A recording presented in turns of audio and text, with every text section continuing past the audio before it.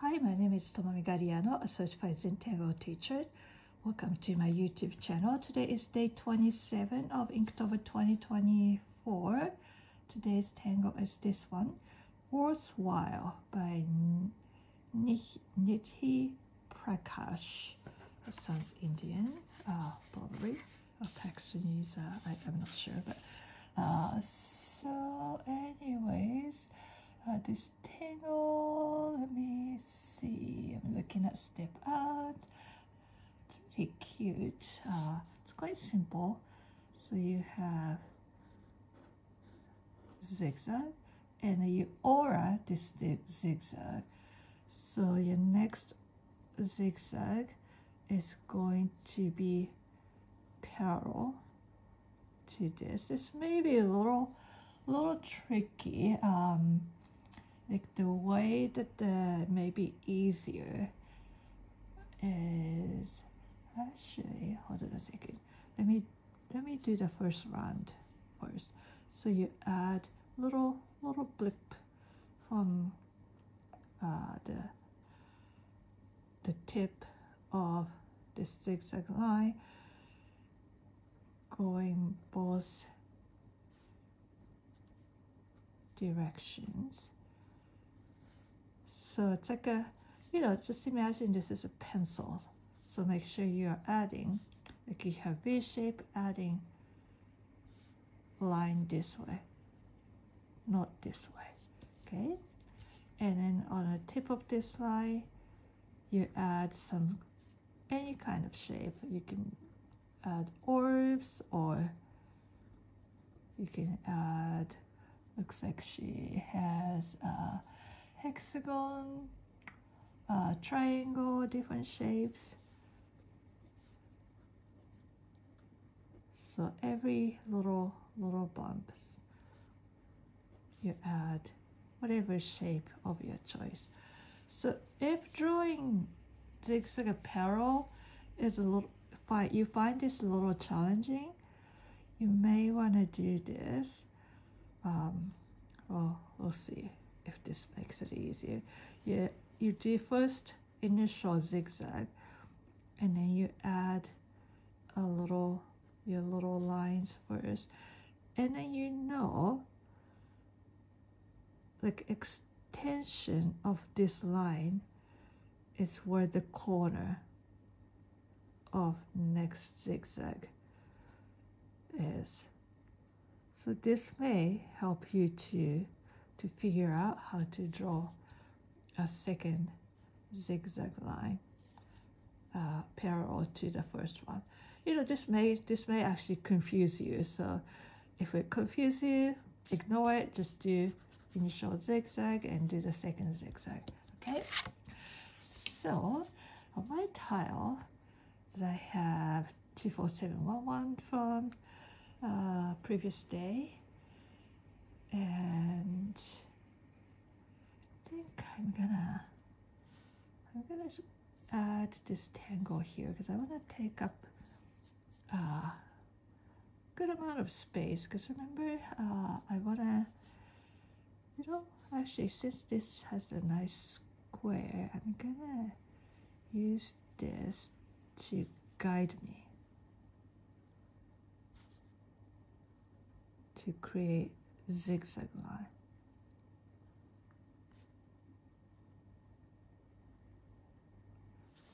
So this one's gonna be like this, I think. And then next one, it's gonna be, I don't know how much space I want in between. Maybe about this much. You gotta be taking too much space.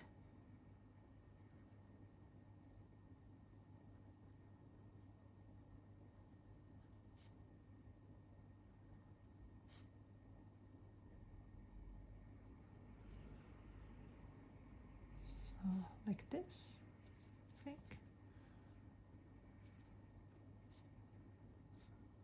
And then I do these little lines, and I initially make this short so that it's I can always extend this, but I'm not sure what shape I'm gonna add here, so I keep this short.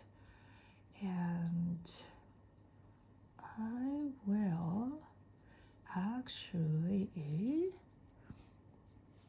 echo this shape. So it's gonna be like,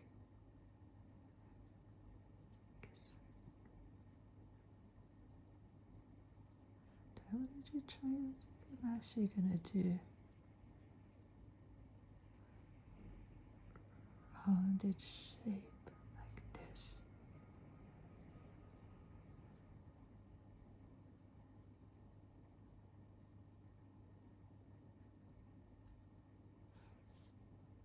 Oh, maybe I should have aura this side too.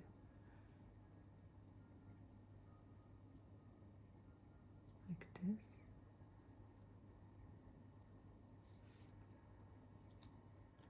Yeah, why not? So, see what I just did? After I've done just like this, I realized, you know, it would be nice to have aura on this side too. I initially didn't have aura on this side, so I added the aura later. So this was what I wanted to do, well, after the fact, but I forgot to add this aura, so I had extra line here. So I added some vertical lines to cover up extra lines so that, you know, it kind of sort of looked like that's what I wanted to do to begin with. So no mistakes, right?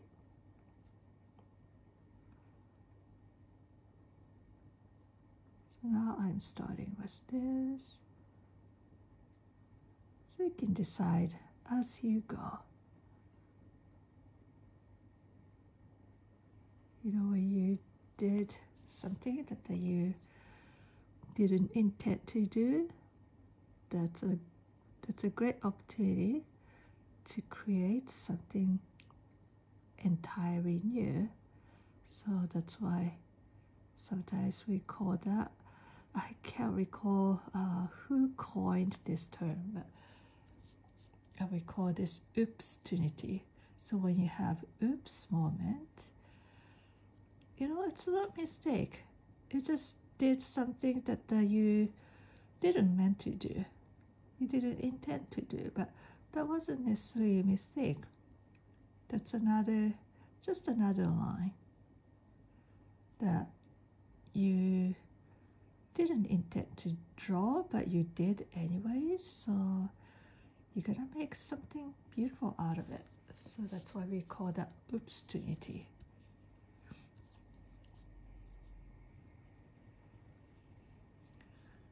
We know you may be just doing the simple orbs or simple triangles. So you may be quickly done with this tangle, but I decided to kind of play with it to add this, bring this element to here. So I'm gonna look. Oh, so I wanna, you see how now I'm a little stuck. So this one, I guess I had to, no, I'm not stuck. I just had to extend this so that I can squeeze this shape here like this. That work?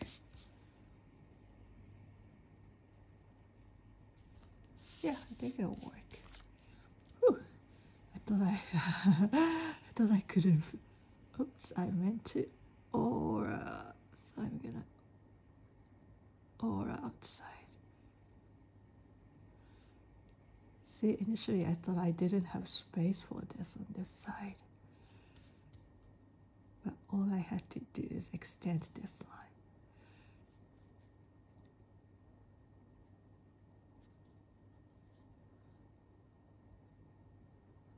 So on this side, this shape is a little flatter compared to this side, but it's all right. I'm not going for perfection. You know, to me, Zentangle is more about experience and mindfulness rather than creating something perfect or pursuing something to something for exhibition or something to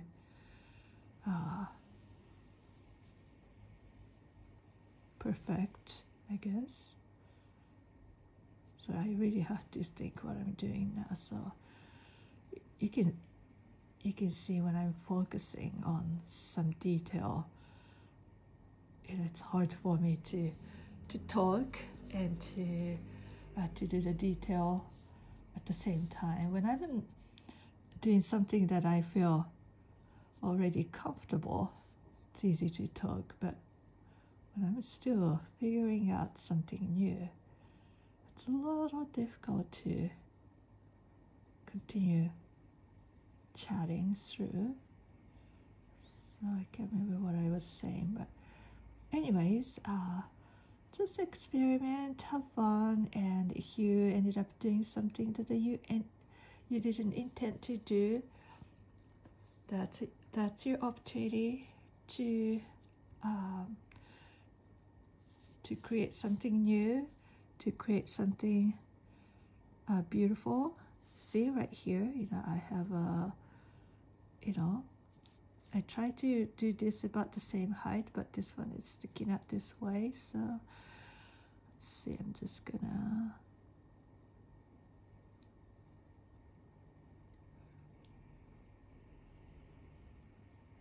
go like this. In the end, nobody is going to notice there's a little imperfection.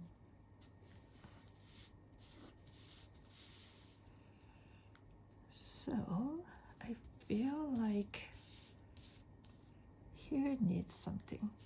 I feel this space looks a little empty. So what I'm gonna do is I'm going to extend this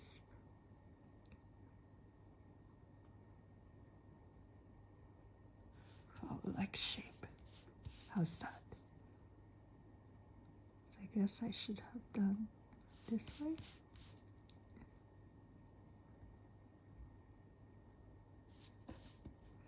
And here, I don't know if I want to do it or not. I did on this one, but maybe not.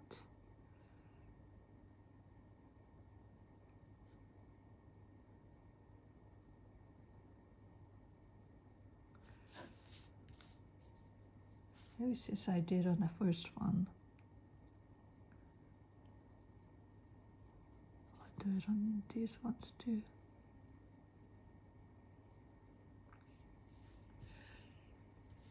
And this space too. Maybe I will extend this.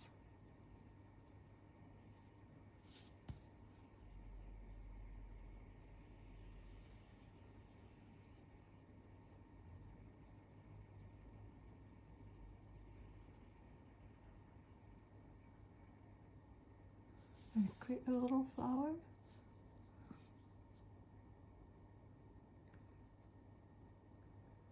This. And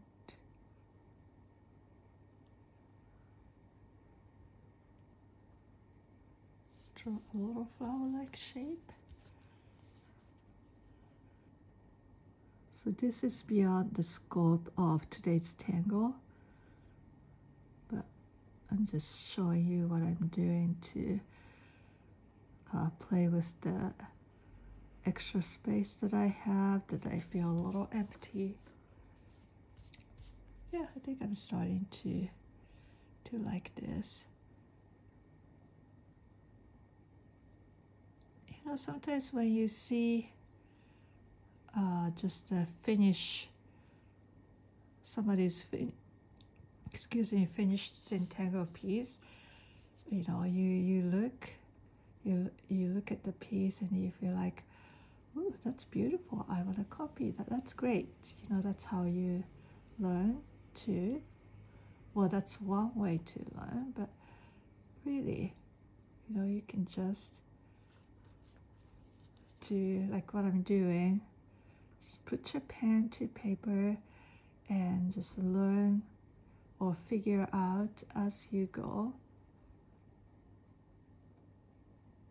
And you can build confidence to tangle on any given space in any given